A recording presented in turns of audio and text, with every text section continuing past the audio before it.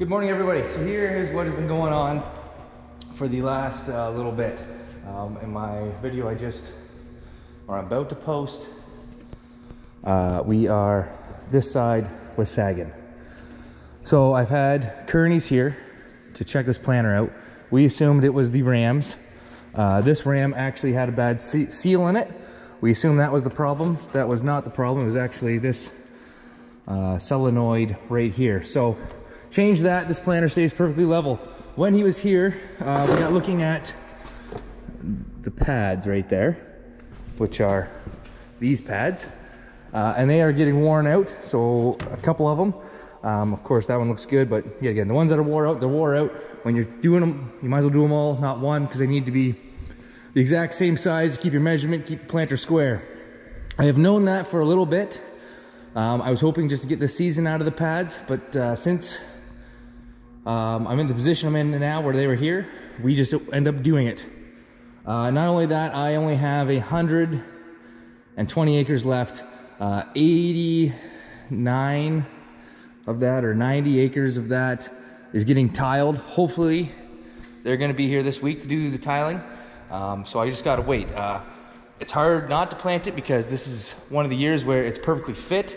But I got to be patient because most years, it's, you know, if you get a little bit of rain on that farm, it doesn't drain. It's hard to get on before June. So we're still early. We are Monday, what are we? May 10th. So we're in good shape. So he's on his way. We are going to finish adjusting the pads, and then I am going to plant my Uncle Ross. He's got an experiment he wants to do. It's pasture ground. He wants to no-till into it. So I got to suck all the seed out of the boxes. And actually, I am going to touch my trash whippers. I have planted in some small grass patches, and to do that, they need to be lower to get that sod out of the ground. So I got to go and mark exactly where I got the positions of the pins, because I want to put them back to that after, because I really like that position. But I know for this particular application, I'm going to have to drop it maybe 2 holes. We'll see. So my brother's out spraying. I'm going to show you some clips of last week of me spraying, then my brother's spraying, then we're right now. Enjoy those clips.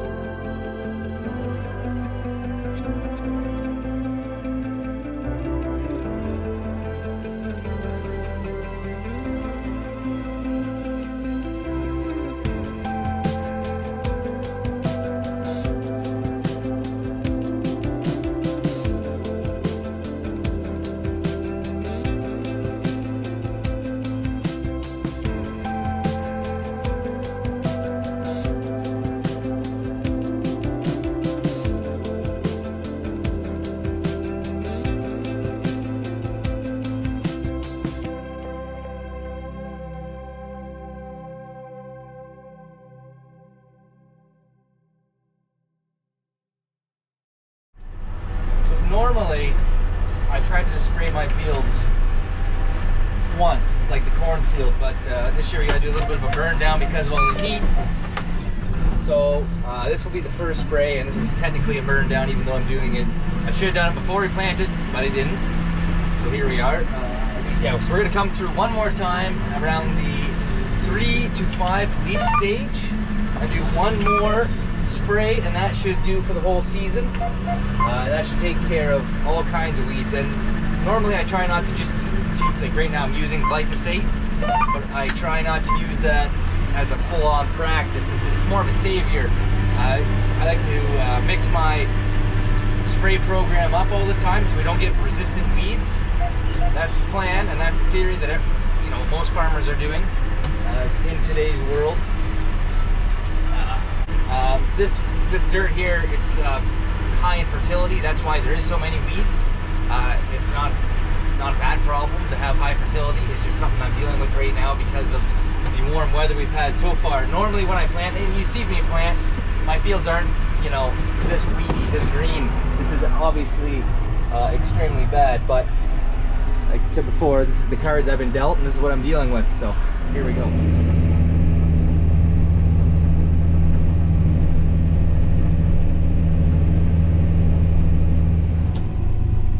So apparently, this is what I'm going to be attempting to plant into.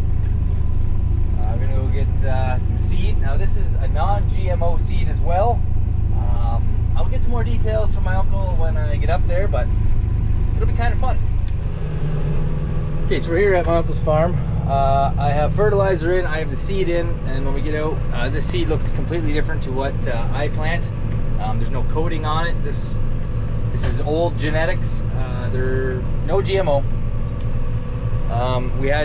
They want us to plant it at 26,000 population, which is a lot less than I plant. I plant about 33,000 roughly, a little bit more than that for population, so we'll see what happens. Okay, so this is what I'm planting into. This is actually cow pasture. I mean, you can still see the cow patties fresh. They just moved it off. We're no-tilling into it. I reset my trash whippers back to my old faithful setting, and it seems to be doing a better job. So what was going on is I was getting too deep, and the trash whippers were actually holding my unit up, trying to get the sod out of the way. But I'm walking. I don't see any corn on the ground. You can hardly tell I've been here. So we're just gonna keep walking and making sure before we plant the rest of it. So this is the corn seed we're planting. It looks just like corn. No protection, so we'll see what happens.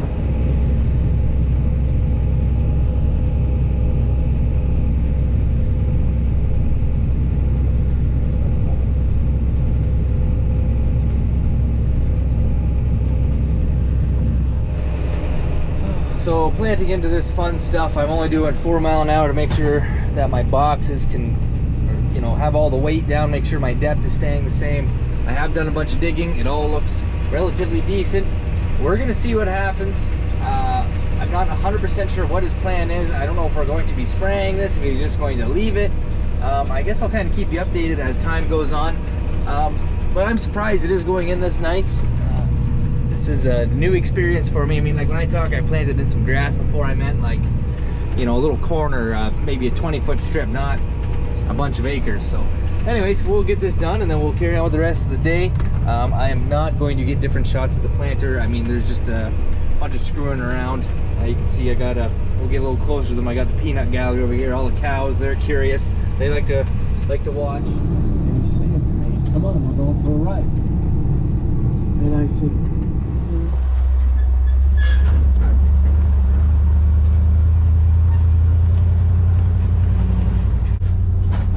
I'm finished planting until we get that field tiled. We're gonna go get set up for Owen. He finished spraying. It's just 1:30 right now. So we're gonna get the air seeder down to the farm and see what planting soys.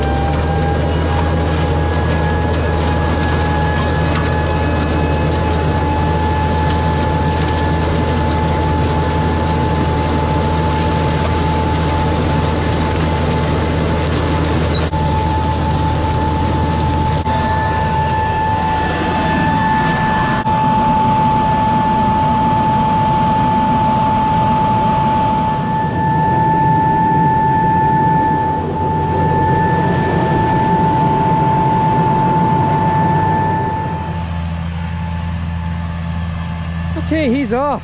So we are no-tilling this field as we mainly do with our soybeans. We might work, I think, 10 acres of our soybean ground this year, just because we ripped it. But it's going in pretty nice. Trash isn't too bad right here. Like, that's not bad at all. Like, it's not covered. You can see dirt, got trash, it's cutting through. I've said this in other videos, but we use the Comber snap rolls, and they do this job. If you're going to no-till, I think it is so important to use those. They, like I said, they do an awesome job. We're happy with them. This is our, oh, it's sideways. Sorry, everybody. There we go. So, yeah, since we've been no-tilling for a long time, and residue management was such a huge part as we've been going through this, and that particular product, the Comber snap rolls or BT choppers, those work fantastic. Like, anyways, here we go. We'll go back down to it. You can see the residue is pretty well, like, it's a little bit thicker right in this area, but for the majority it looks like this area right here, and so it's not bothering anything at all. I actually just dropped my corn planter into an area of corn stalks last year just to clean that cow manure off, and actually, surprisingly, I'm pretty confident I can no-till corn into corn stalks if I want to, but we do a pretty strict rotation, so I'm not going to. Anyways, let's get back to the farm. I gotta wash that planter off, try to get the cow manure off certain areas, and then I might go work that 10 acres I was talking about. We'll see.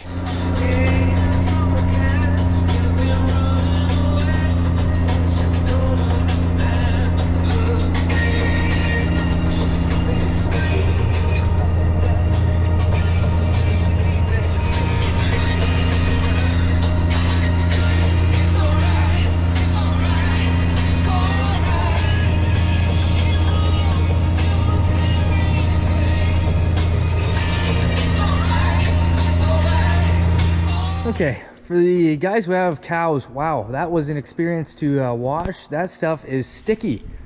It is way different than chicken manure. Anyways, what I'm going to do now is I'm just going to oil some of these discs, especially my shark teeth. What goes on here is the liquid fertilizer comes here, and sometimes it gets sprayed, and that's why those start rusting. Since I'm not going to be using this for a couple weeks, I don't really want those to rust. It's a little extra work that I gotta do now, but it'll save the plant.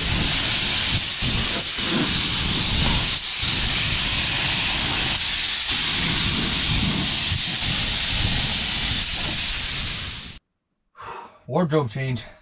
I cannot be in a confined area smelling like cattle poo. All right, let's go pick up the cultivator.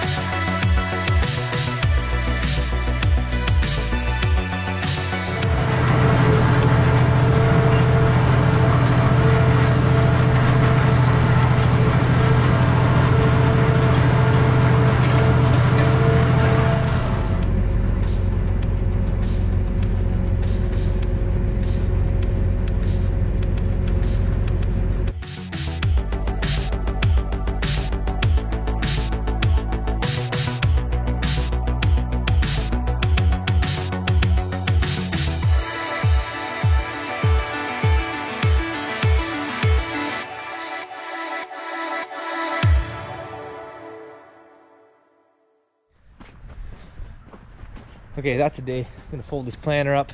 I'm gonna get it away. I'm gonna put the 8260 away. I gotta move that sprayer around so Owen can get in.